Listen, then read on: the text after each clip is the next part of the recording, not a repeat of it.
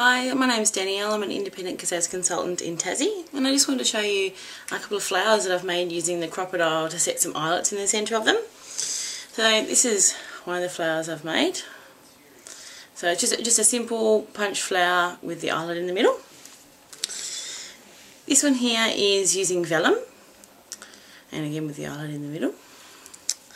And this one here is a bit more of a scrunched flower with the eyelet in the middle. Now all of these are done on white, either paper or vellum, and what I've done, I've coloured them with the new distress stains. So I'm going to show you how to do that as well as use the Crop-A-Dile.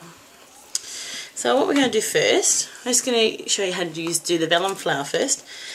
So I've got a couple of pieces of my vellum, and I'm just going to grab my Dusty Concord distress stain.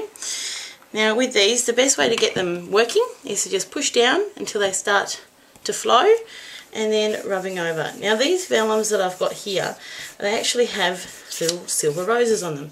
So when you rub over with your distress stain, the silver roses actually stay silver, and it gives it that really nice effect.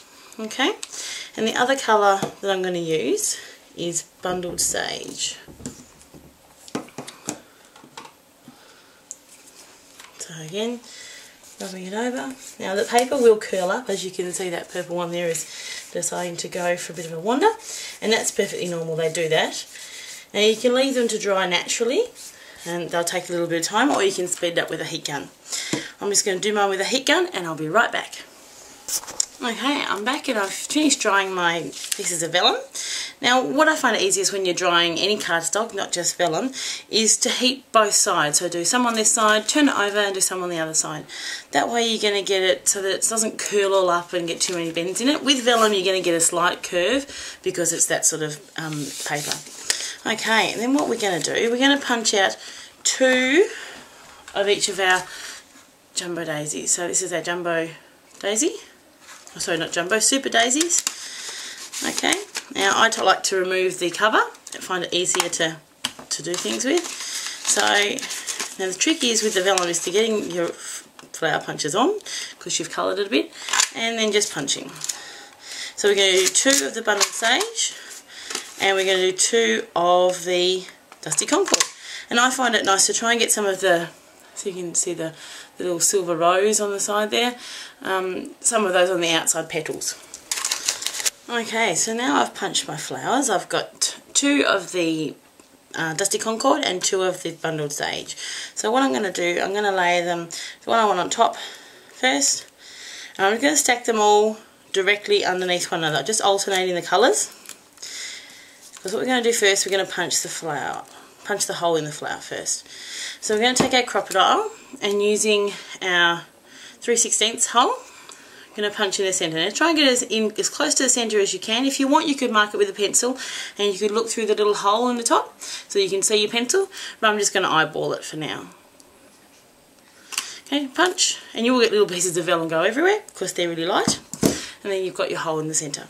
Now if you have any queries about how exactly to use your Crop-A-Dile, check out my overview video. That's got all of the basic tips that you need to know on how to use your Crop-A-Dile. Okay, so then what we're going to do, I've just got a little silver eyelet, our standard ones. And I'm going to pop that through. Now is the time to fan your petals out. If you don't do it until after, you actually won't be able to fan them out because your Crop-A-Dile, when it sets your eyelet, clamps it on the back, so you won't be able to move your petals, and if you try to, you'll tear it. I know because I tried. I thought it would be easier to do it all together. Okay, and so then with our Crop-A-Dile, we need A on the top, and we need 1 on the base. Okay? And we put that in. Now the tricky bit is holding your flower and getting your eyelet in. So I'm just getting my eyelet in there, and you can see I can just squeeze. Don't squeeze too much because you don't want it to come back and cut through your flower. But there we go. There's our flower. Oops. There's our flower all done, and nice and set on the back. Okay, and then of course if you want to add a bit more dimension, you can fluff up with the bone scorer. That's entirely up to you what you want to do with your flower. You can shape it however you wish. Okay, so that's our first flower. The next one I'm going to do is this one here. So this is our scrunch flower. So what I'm going to do, this is just our regular white cardstock. I've just cut a small piece.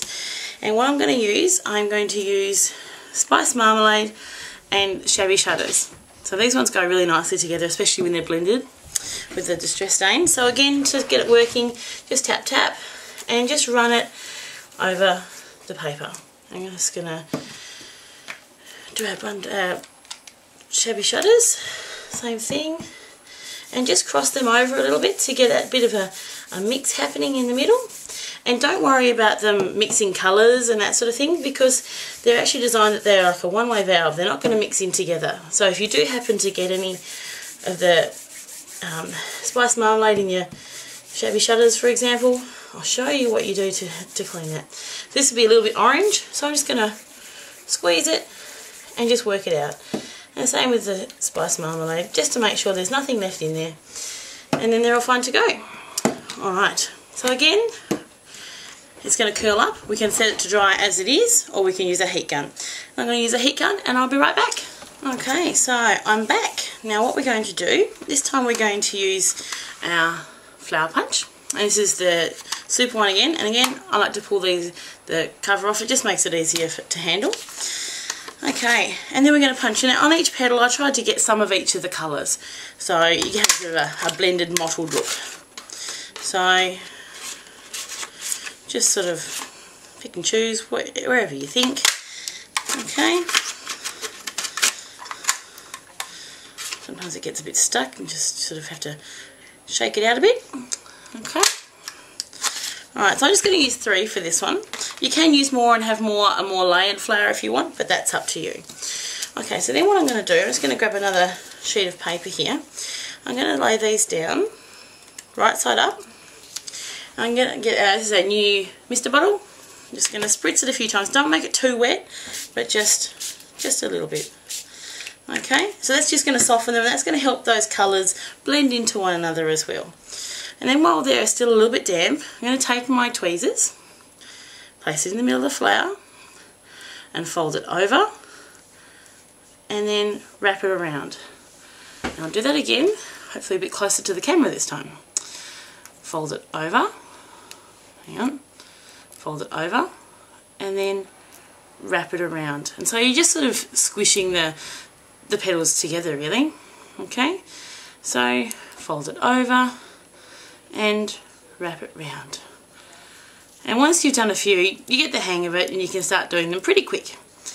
So we're going to do that to all 3 flowers, and then if they're still a bit wet, you can dry them again with a heat gun, or you can just let them dry. And they'll go quite firm because you've actually broken the fibres in the paper, and so that'll help them keep their shape. Okay, so here's my 3 flowers, all dried and ready to go. So now the trick is to layer them. Now it will be a bit fiddly to layer them because they're all sort of lumpy and bumpy, but just sort of, you know, approximately. And I like to make sure that there's a bit of green, a bit of orange here and there, and just sort of layer them as best you can. Okay, lay them up like so, like that. And now we're going to grab our Crop-A-Dile again, and we're going to punch our hole in the centre. And again using the 3/16. Now this is going to be a little bit fiddly to get in because it's a little bit thicker and bulkier with all of the raised up flowers. So just find the best place to get in there and punch your flower into the middle. Punch your hole into the middle, sorry. Okay, and punch. Alright.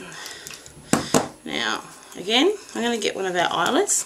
This is one from one of our warm metal ones. I'm just going to pop that in there.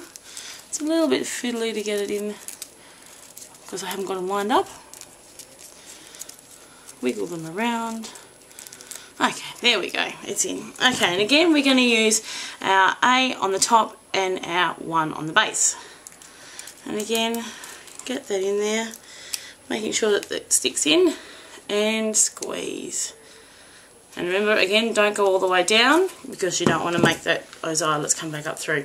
They shouldn't come back up through with so many layers of paper, but you still wouldn't want to cut your paper. And then you can then play with your petals and get them how you want them. like so. And so there's your flower. Okay, now this one here, I won't show you this one, but this is the same technique but just using a single colour for each piece and an eyelet set in the middle. So these can be used on card projects, scrapbooking layouts and anything.